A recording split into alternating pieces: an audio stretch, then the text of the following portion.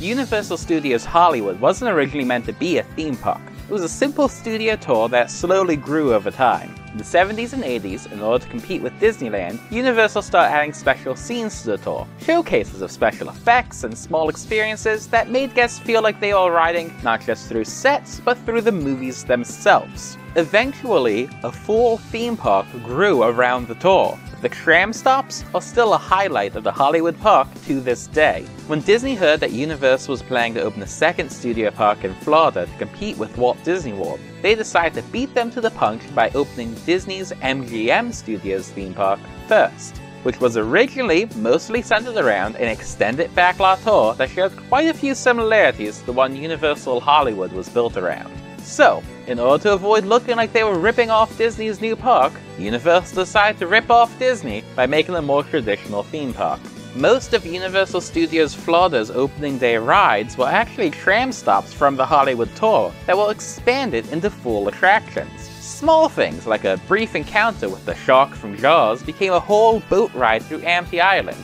My personal favorite, and a favorite of many fans, was KONGfrontation. It took a relatively simple encounter with King Kong from the Tram tour and turned it into a suspended dock ride through a New York City that was under attack by the mighty King of Skull Island, with an incredible scale that few rides in the world have ever matched. The queue is a recreation of Penn Station. The walls are lined with graffiti from actual New York City street artists. Unofficially, guests were invited to add to the decor themselves too. Guests then board a ride vehicle modeled after the Roosevelt Island Tramway. These trams were suspended from a track in the ceiling of the building and could bounce up and down while moving forward along the track to add more motion and excitement to the ride. The ride itself was incredible. 50 different building facades recreating Manhattan in the 70s. A full-scale helicopter crashed into power lines and on fire.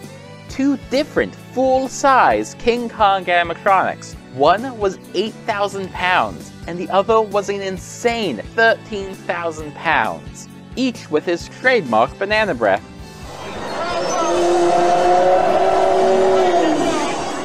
A truly exciting journey through a city under attack by the 8th wonder of the world.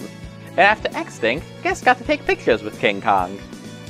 Unfortunately, the ride was plagued by ongoing technical issues. That was probably a big factor in KONGfrontation closing in 2002. Though the ride being set in a ruined New York City with crashed aircrafts probably didn't help after 2001. Plus, Universal has never been concerned with legacy attractions, preferring instead to focus on whatever themes or ideals are more trendy and exciting.